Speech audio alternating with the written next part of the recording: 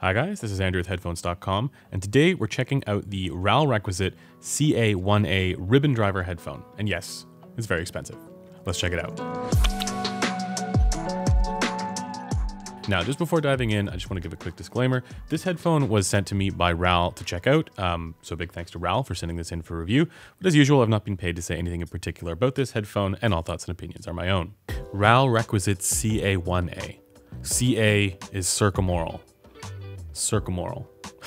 Circum something. All right, so as I mentioned, this is a ribbon driver headphone, and that's actually super uncommon in headphones. So I'm just gonna take a moment to talk about what a ribbon driver is. I think the easiest way to explain this is that it is like a planar magnetic driver, but instead of having metal foil on plastic etched into a circuit, which is what you find in planars, with a ribbon, it's just a metal foil, and it also moves differently. A planar moves towards and away from its magnets, while a ribbon driver moves laterally to its magnets. Now, as it happens, this is not actually RAAL's first ribbon driver headphone. That's sort of what they do. But their first one, or at least the first one that I'm aware of, is this one here, which is the SR1A, or sometimes now known as the SR1B, that some of you may already know about. I just wanted to comment on one thing. If you haven't seen one of these before, it's worth demonstrating this. This is actually the ribbon driver, and in the SR1A they are replaceable like this. So that's pretty cool, but obviously it's quite striking to look at. It doesn't even look like a headphone. So, you know, the key difference between this one and the CA-1A is that the CA-1A is a circumoral headphone, which means it goes around the ear. And the CA-1A is, of course, a much more traditional design than this cheese grater spaceship-looking ear speaker thing with the SR1A. So now that you're an expert on what ribbon drivers are, let's get into the review of the CA-1A. And as usual, we're going to begin by talking about the build, design, and comfort. And with this one, it is definitely on the more esoteric looking side of things. It has this sort of made in a garage kind of vibe to it. The pads are literally just this foam material here. There's no covering on them or anything like that. And you can see with the rest of the build that refinement wasn't really a top priority on this one. However, with that said, the CA-1A does feel super sturdy in the hand, like extremely sturdy, especially this material here. And, you know, just everything about it, like it feels like I could do whatever and it would be fine. I'm not worried about, you know, placing it on the desk or anything like that. I don't feel like this is one that I have to baby. Of course, be careful with your headphones. Be careful with your expensive things. But in any case, with this one, I get the sense that there were very deliberate design choices to focus uniquely on function and durability, and I appreciate that. For comfort, the fit initially was a little bit odd. So when I put it on, it was almost as if like it didn't feel like the pads were quite touching in the back, but then I quickly got used to it, and it is actually coupling, which is kind of cool. And then of course, you know, the pads are a little bit on the, you know, rougher side of things. So that's interesting. And again, this is a lot more normal of a headphone than the madness that is this ear speaker. Okay, so when I was wearing the SR1A, I had people in my vicinity walk in and see me wearing it, and they just laughed uncontrollably at me. They couldn't stop laughing. And with this one, it doesn't elicit that reaction. So that's good, I guess. So the point being, for comfort, it's actually not that hard to get used to. And for the rest of the sort of aesthetic and design aspects, the mechanical design and all that, I think this is a big improvement, and it's much better than what you get on the SR1A. Now, before talking about the sound, I want to mention that there's also this additional brick right here called the TI-1B. At least I think that's what it's called. The way that they do the lettering here, I assume that's TI, but yeah, you guys let me know what this is called. But it's a toroidal transformer ribbon headphone amplifier interface. What this does is it effectively allows me to connect the CA-1A to all of the traditional source equipment that I have lying around here. And that's a big deal because in the past, you would have had to connect these with very specific dedicated source equipment that's only meant to power these headphones. I think there's one from Shit Audio that they make specifically for the SR1A, and then also their own amplifiers and sources. And with this interface device brick, you can hook it up to literally anything that you want. Well, the more normal headphone amplifiers, let's just say. So if you want to run them from a hardcore, super well measuring solid state amplifier, you can do that. If you want to run them from a tube amp, you can do that. If you want to run them from like this massively over-engineered hybrid monstrosity EF1000 thing over here, you can do that. And of course, audiophiles are all about doing exactly this kind of madness. So that's dope. And if you're wondering which sources I ran it from for my testing and evaluation, the answer is all of them. I ran it off of all of them, all the sources. Okay, maybe not the iPhone dongle, but you get the idea. And just with that in mind, this does actually take a decent amount of power to drive to sufficient volumes. And as an indication, while I didn't have to go to high gain on the Vioelectric HPA V550 over here, I did have to go past 12 o'clock. So let's now dive into the measurements and take a look at the frequency response measured on the Gross system right here. But as I'm showing you guys this, I also want to mention that like I've heard a number of different prototypes of this headphone along the course of its development, starting back in CanJam SoCal of 2021, so over a year ago. Those of us who heard that prototype all remarked how hot the treble was. Like it was definitely too much there, too zingy. And if you were there and you heard this headphone, know that the end result here is not that. It's very different from that. But it is still a little bit zingy, so we'll get into that. But the second time that I heard this, just as a comparison to that first initial listening session, was at Munich High End. The balance was a lot better. Like they had made significant improvements, and they even told me that first prototype wasn't quite right. So just keep in mind that if that's sort of what your impression was, if you were at that show and you heard it, know that the end result is different. Now, the reason that I'm mentioning this is that I get the feeling that a lot of the changes over time had to do with their pad development, and I'd actually like to see them go even further with this because I think that they can do more. I think that more can be done with this platform. But with the CA-1A, you do get two sets of pads. You get this one here, which is sealed all the way around. And then you also get this pad right here, which has a gap at the top and the bottom. And it does change the sound signature a little bit. And I found that the main differences between these two are actually in the bass.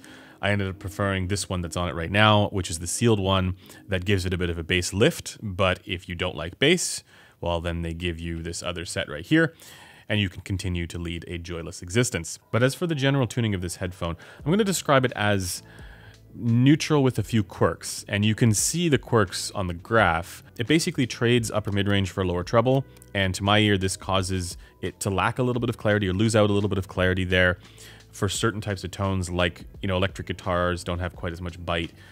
They're very, chilled out there. And then, there's that sort of fatiguing quality there for cymbal hits or vocals with sibilant tones due to the pronouncement in the lower treble. So that's kind of the effect that this has. I find personally like this particular region of the frequency response is quite fatiguing just to the way that my ear works. And so that's why I like to kind of dial that down a bit and then boost the upper mids to kind of even out that presentation a little bit. And if you're looking for my EQ settings for this, I'll have left that in the link in the description, so feel free to check that out. That's up in the headphone community forum there already. So that's how the CA-1A looks on a graph. Let's just be clear, this is a more esoteric, flavored kind of presentation. However, it's in the subjective aspects of sound, the technicalities, if you will, where the CA-1A really shines. This is actually remarkable for these qualities. So let's get into that. So in my opinion, this headphone is a great example of what audiophiles commonly refer to as speed, or the immediacy or attack. There's an extra sense of tightness to the initial leading edge of tones. And it's also very clear for trailing ends of tones, to the point where, after dialing it in with EQ, I found this to be competitive with some of the top dogs, some of the super high-end headphones that are out there. So it's kind of remarkable at this quality. And if you ever wondered, if you ever asked yourself like, what is that audiophiles are talking about, if you get a chance to listen to this headphone, it is a good demonstration of that quality. So to simplify all of that, subjectively it sounds very good. Soundstage is also excellent on this one. Very spacious presentation overall. And I just wanted to comment on one thing here, and it's that the presentation here also is almost a little bit like tubey. It has that kind of euphony character that you sometimes get with tube amplifiers. This is almost more kind of like an involved presentation for the images that are coming through.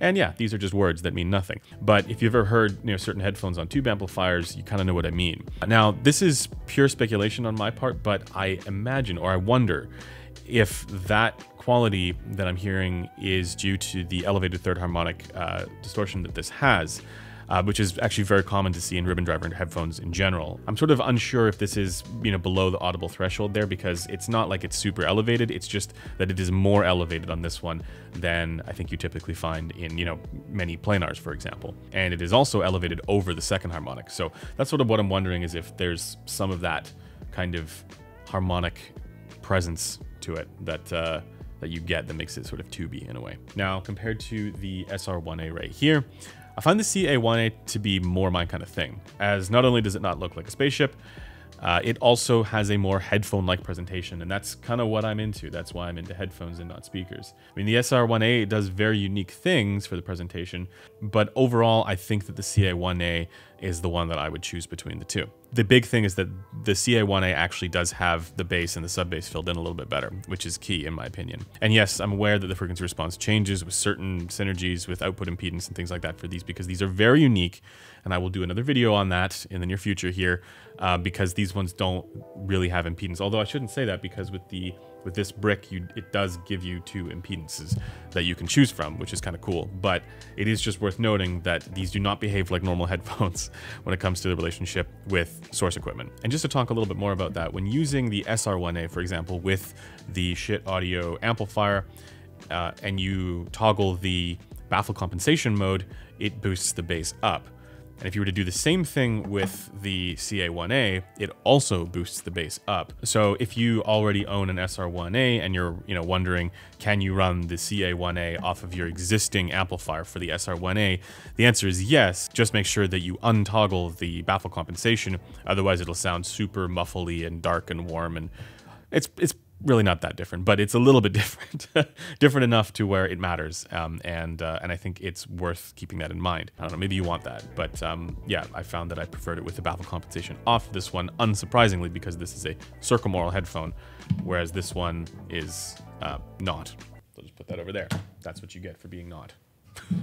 All right, so what do we think about the RAAL CA-1A? Well, for those who aren't in the EQ gang, I would caution you a little bit here, especially if you're sensitive to the lower treble. But even RAAL themselves have acknowledged the importance of individual HRTF variation, head-related transfer functions that differ among people, and welcome personal adjustment with EQ, which is nice to see. And if I were to compare the CA-1A here to the rest of the market, the more normal headphones, you can certainly find more neutral tuned headphones at much lower price points, but it's the intangible qualities with the CA-1A that really make this a unique experience. And because of that, it's kind of difficult to make straightforward comparisons to other more normal headphones. This one fits a little bit more closely with other headphones that have unique or esoteric driver types, like the head audio headphone, for example. And it's closer to that kind of presentation than it is to something like a Sennheiser HD800S or ZMFO Tour, or even planars. This is something that I think most folks probably aren't that used to in terms of the style of presentation that it has. So it's worth keeping that in mind, but it's certainly competitive with other high performers for these subjective qualities, like the head audio headphone, at this price point. And it does so in a particularly unique way, which is awesome, I think.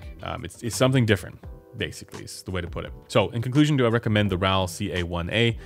I don't think this one is a straightforward blind buy, but if you're deep into the hobby already and you're looking for something different with a super unique presentation, then I do think it's worth putting the CA-1A on your radar. And just to give a bit of context, I've got the CA-1A very high up on my personal ranking list for the things that I find to be compelling experiences. And while I think it's still worth approaching this with an appetite for more information, because it's hard to know what everybody is going to be, uniquely focused on, whether it's tonality, whether it's, like a natural kind of timbre, or, if you want tons of bass, it's hard to know that, for everybody. But for what I personally index for, this does many of those things extremely well. And so that's why it's up there. It's one that I've been thoroughly enjoying. And as usual, check out all the other reviews up on headphones.com in the audio files section, along with our Discord, all linked in the description, all that good stuff. So that does it for me in this video. Thanks for taking the time to watch it, and I will see you guys in the next one. Bye for now.